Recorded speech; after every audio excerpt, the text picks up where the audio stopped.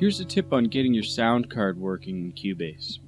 Go to Devices, Device Setup,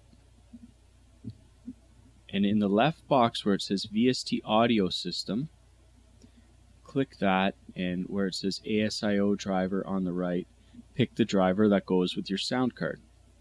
I'm using the ASIO for All driver. It's free, and it works really good with many different sound cards. So once we have that, we can go OK. Now we'll set up the inputs and outputs.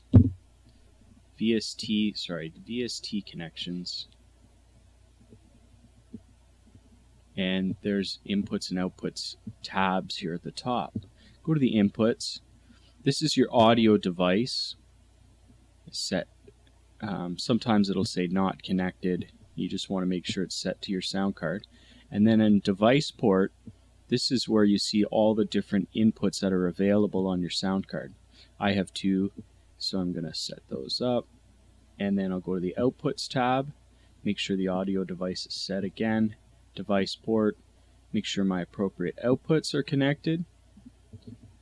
Okay, now we should have sound, and you can see in the transport bar here, there's the audio coming in from my microphone.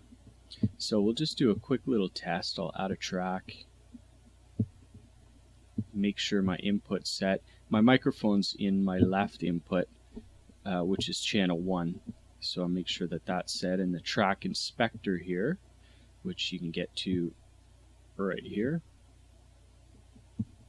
Hit record. Test, test, test. Test, test, test. Okay, so we should be good to go. Cubase periodically resets its driver.